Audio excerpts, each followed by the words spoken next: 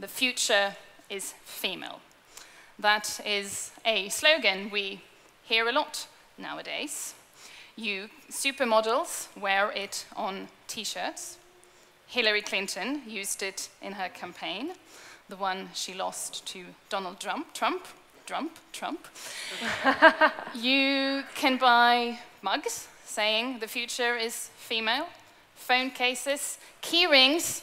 The internet is basically full of this kind of stuff. But what does it mean, the future is female? Is it a promise, an aspiration, or maybe a threat? What I'm going to talk to you about today is, what if it's not a slogan, the future is female? What if it's the truth? A simple statement of fact. And what if this truth is brought to you not by feminists or activists or even by Beyoncé, but by robots? In the late 1990s, the German car manufacturer BMW was flooded with calls.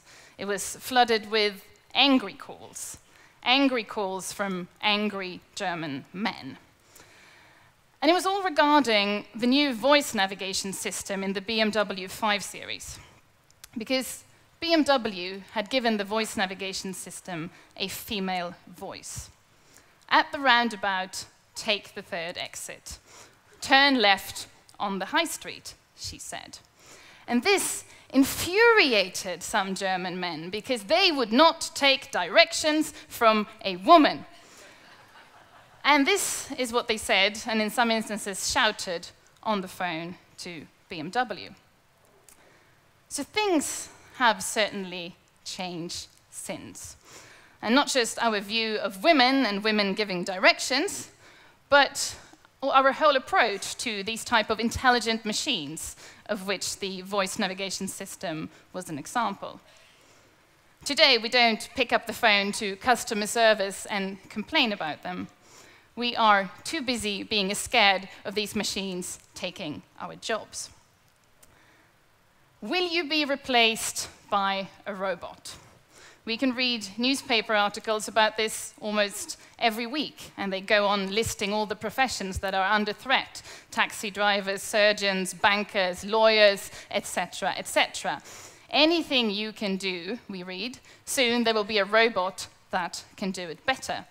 And that robot is after your job. Now, I'm a journalist, and I am well aware that there are already robots writing newspaper articles.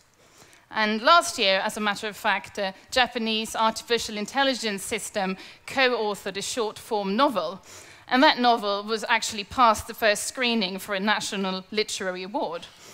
So, yes, the robots are coming. And it's not, well, it's new in some sense, but we have been through this all before. We call this process that we're going through with sort of robotics and artificial intelligence developing and changing the economy, which is happening right now, we call it the fourth industrial revolution, which kind of implies that there's been a first, a second, and a third industrial revolution before. And there has. And maybe they were not on the same scale, maybe they were not of the exact same kind, but they were industrial revolutions. So in the 1700s and 1800s, we developed machines that were physically superior to humans, in the sense that they could lift more, work faster, and hit harder in the factories. And they entered the factories, and they destroyed lots of jobs, and they created lots of social tension. And what they really did with the labor market is that they made human physical strength less important on the labor market. And this eventually, after all this social tension, freed many humans up from the physical labor to instead focus on the work of the mind. And we got what we call the knowledge economy. What human beings contribute with in this knowledge economy is our knowledge, not our physical strength. I think, therefore I am employed, right? So what happens if artificial intelligence gets better at thinking than us? And this is, of course, what we are very, very afraid of at the moment. If the machines get better with knowledge, if they can store more knowledge, which they can, and process more knowledge, which they can, and they will just improve, what will be left for us to do? What will be, to speak economics for a while, our competitive advantage? So I would suggest a few things: care, relationships, and empathy. All of this is tremendously important for any economy, and all of this requires, at least on some level, humanness. There is a form of consensus emerging that the sectors of the economy that will be relatively protected from automations and the robots coming are sectors and jobs and professions that require what we would call a human touch. So we're talking about things like jobs in nursing, in elderly care, early childhood education, social work, and psychiatry. And the skills that where human beings will have a competitive advantage against the robots are the skills needed to do these professions well. So relationship building, empathy, relationship maintaining, etc., etc. Now, what's interesting from a feminist point of view is, of course, that these sectors of the economy that are said to be relatively safe to automation are sectors of the economy very much dominated by women. And the skills required to do these type of jobs well are the same skills that we have been taught to view as female. Skills that have probably not been thought about that much as sort of central to the economy, things that we have largely taken for granted. And if you look at the care sector in almost any economy in the world, you will find women working there, in many cases women of ethnic minorities, for very little pay, often below minimum wage. So what happens if this very, very undervalued sector of the economy and these very, very undervalued skills suddenly become sort of the part of the economy kind of protected from the robots? Will it make us value it more? Will the care sector move from the margins of the economy to the center of the economy? Will the skills required to do these type of jobs well move from the margin to the center in the same way? And will the future, in this sense, be female? Well, some people would say, well, you know, the machines will learn to do care work as well. And maybe they will. There are certain aspects of care work that lends itself very well to automation. And in Japan, they have already developed machines that can lift a patient from their wheelchair and put them on their bed. And Toyota are developing robots that can help with housework or follow nursing assistants around, helping with different things. But I think most of us would agree that there is something about these professions that, at least if you are going to do them well, requires actual human empathy and human connection. And there's also this paradox within robotics that basically says that whatever we as human beings find difficult or hard to learn, like advanced chess or advanced mathematics, that is quite easy for computers to learn and excel at. But stuff that comes natural to us, like walking or catching a ball or hopscotch, you know, they're even harder in these type of shoes, machines find really hard. That is really, really hard to program.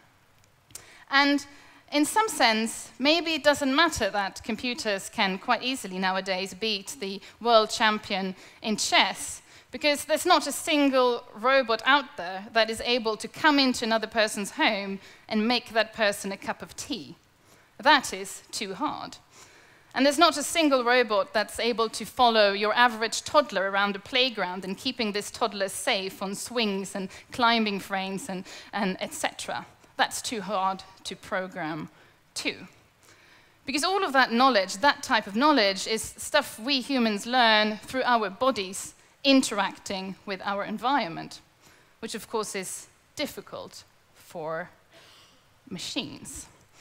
And so what will change with this?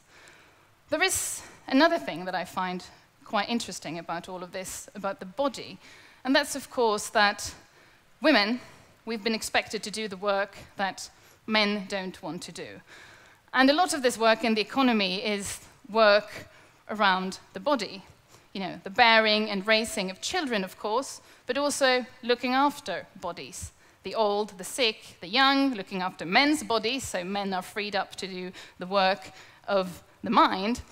And the better women in the economy have been at doing this type of work, the more invisible it has become. Will the robots change this? Well, there is a chance, because most of the skills that women have been expected to excel at, or at least do without complaining in the economy, are the exact same things that artificial intelligence really struggles with. So imagine a future where robots and artificial intelligence comes into sector after sector of the economy and destroys jobs. And men who have lost their jobs to artificial intelligence will have to move into jobs in nursing, childcare, and elderly care, because that's where the demand for humans in the economy will be. Now, that type of transition will be in many ways harder than in previous industrial revolutions, where we had to move people from the countryside, when jobs were lost in agriculture, into the factories in the cities, because to move unemployed men into those type of sectors actually requires not just sort of, you know, it's not just a question of economics and public policy, but also about sort of changing what masculinity is and how we value care work in the economy. But there's a big discussion at the moment about, you know, the need for more economic redistribution because of the robots. So taxing the robots and maybe creating something like a universal basic income for people who've lost their jobs. But I think just as important as sort of this discussion about taxing the robots or the owners of the robot or whoever we're going to tax, it's a discussion, what do we do with the money that we raise in this way? And to spend this money into creating good jobs in the care sector, where the human beings will actually keep on, probably, at least for the foreseeable future, to have a competitive advantage over the robots, and where there will be big demand because of our aging societies, that would make a lot of sense. Also, it wouldn't be a bad society we would be creating. It would kind of be like changing the knowledge economy for the empathy economy, or maybe the relationship economy. And in this sense, the machines could actually help us become more humans. That is, if we let them.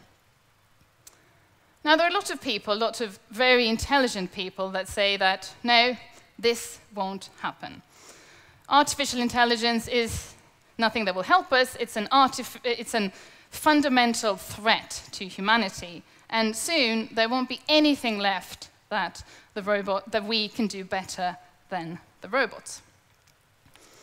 So let's just assume that these people are wrong. I'm not saying there are. I don't know. I can't look into the future. But let's for a moment assume that they are wrong. Are they wrong because they are overestimating the robots, or are they wrong because they are underestimating their own humanity? And to be more specific, that they are underestimating the parts of their own humanity that we have for centuries branded as female and therefore deemed as unimportant, shoved to one side and said, this is not relevant, not to the economy, not to the society, this is something we are just going to take for granted. But maybe it is relevant, maybe it's the key to this whole fourth industrial revolution. Thank you.